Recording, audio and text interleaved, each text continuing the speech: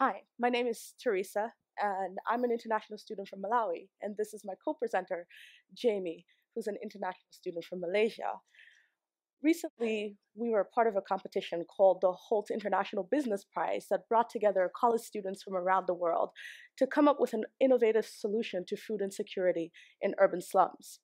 We're here today to present to you an exciting solution called aquaponics that we think could really solve this problem.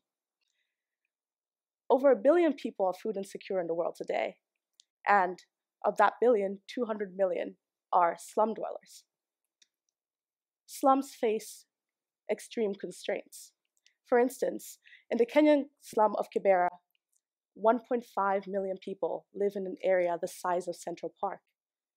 To gain access to water in Kibera, residents must pay about 10 to 12 times the price for water as those living in Nairobi. The life expectancy in Kibera is 30 years. That is 20 years below that of the rest of Kenya.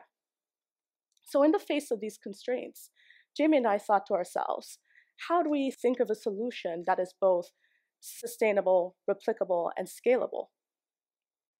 We also looked for inspiration from stories that are coming from urban slums. And again, Kibera provided this inspiration.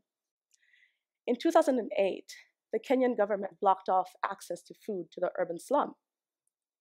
But what happened is women in Kibera took empty sacks, filled them with soil, and began to grow food from those sacks. This food was enough to at least feed their families, and some women were even innovative enough to sell this food to roadside cafes and made some money off of it. So to Jeamme and I, we said, have we seen this in our communities? And yes, we have. Jeamme in Southeast Asia and I in Southern Africa, we see this continual theme of slum dwellers as extremely entrepreneurial people. What if we could find a technology that was able to help them continue to leverage these resources, but also provide them with food that is nutritious, reliable, and affordable? So what we learned from the women in Kibera was that any solution that we came up with to resolve the problem of food insecurity in urban slums needed to be able to address the very serious limitations of land, water, and soil. But that also meant that we needed to be able to defy and think about ways to defy existing assumptions and understandings about agriculture. How do we do that? Well, let's try a little experiment. What do we think we need when we think about agriculture?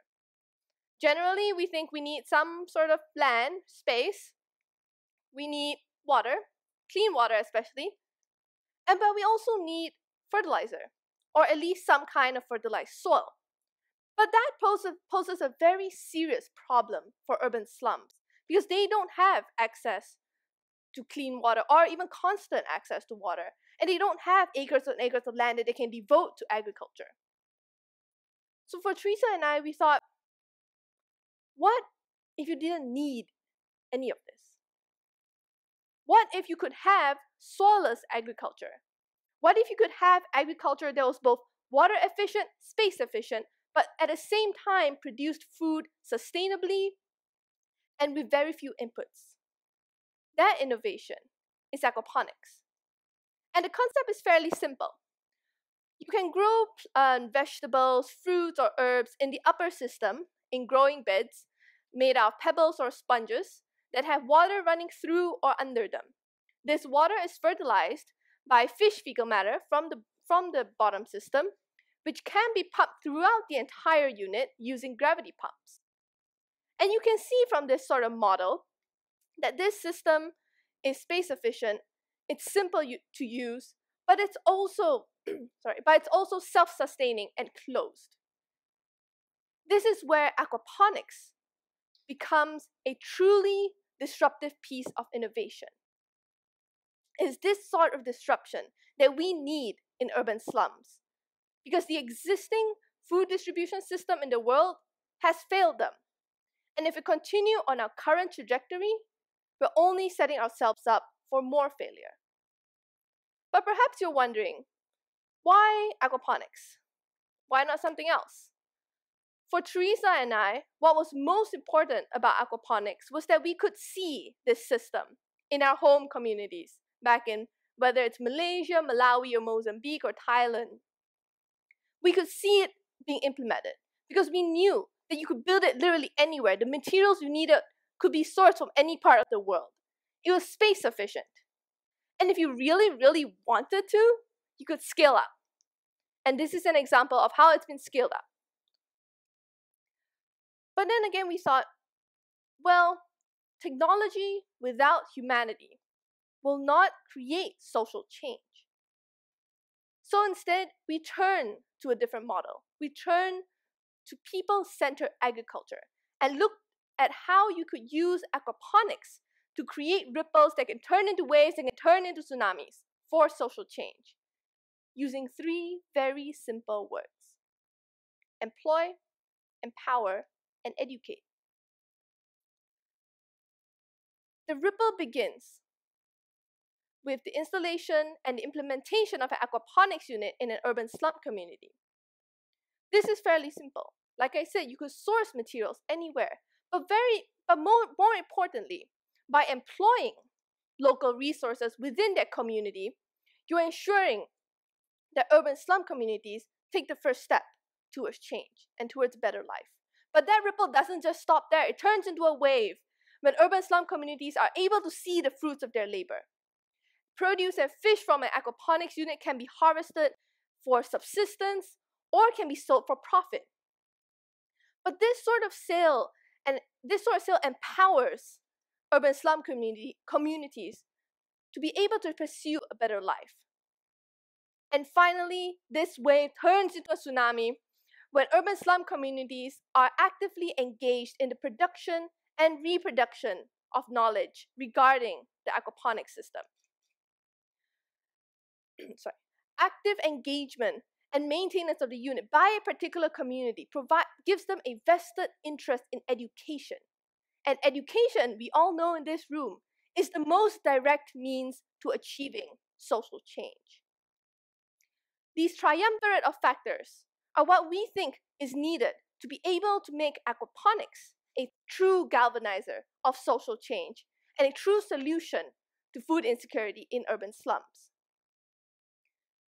But then, so we thought about how fantastic this new model would be, right? Combining technology with people-centered agriculture. But then the question is, why do we need people in the first place? Why couldn't we just implement this technology in an urban slum, have some experts and some machines run it, and be done with it? Just like how everybody else does it. But the thing is, we don't want to be like everybody else, because we know that what everybody else is doing just isn't as effective, and we can do better. Growing up in Southern Africa, I bore witness to a lot of food initiatives trying to aid food insecurity in the region. And mostly what happened is that food was delivered into communities. And that's exactly it. It was delivered into the communities. Where were the people in this question? A story that really stood out to Jeamme and I is in 2008, I was part of an initiative in Swaziland that delivered food to rural communities. But what happened is that boxes were dropped off every morning to these communities. One day, people gathered around to open a box, and there were gallons of peanut oil in the box. But no one knew what it was. So what ended up happening is that the community drank the peanut oil. To Jeamme and I, this said, people need to be the center of any food intervention, and aquaponics provides this opportunity. But you also heard Jeamme talk about how aquaponics can create ripples and that turn into tsunamis. Aquaponics can also create ripples that bring along pleasant surprises. My favorite story comes out of Accra in Ghana, where an NGO set up an aquaponics unit. And initially, the community was pretty reluctant to accept the unit, but they found out that 6 months into the operation of the aquaponics unit, the incidence of malaria actually decreased. When research was done, it was found that the fish in the aquaponics unit were actually eating the mosquitoes. We believe that wherever implemented, aquaponics can continue to deliver pleasant surprises. So you've heard about what we think is the world's most pressing problem. And you've also heard about what we think is the best solution. But perhaps the question on your mind is, why should I care? Well, more importantly, actually, why do we care? I think we care because we have to. We care because problems of food insecurity aren't problems for far-flung tropical nations that you never see. Food insecurity issues happen in the backyards of our homes in Southern Africa and Southeast Asia.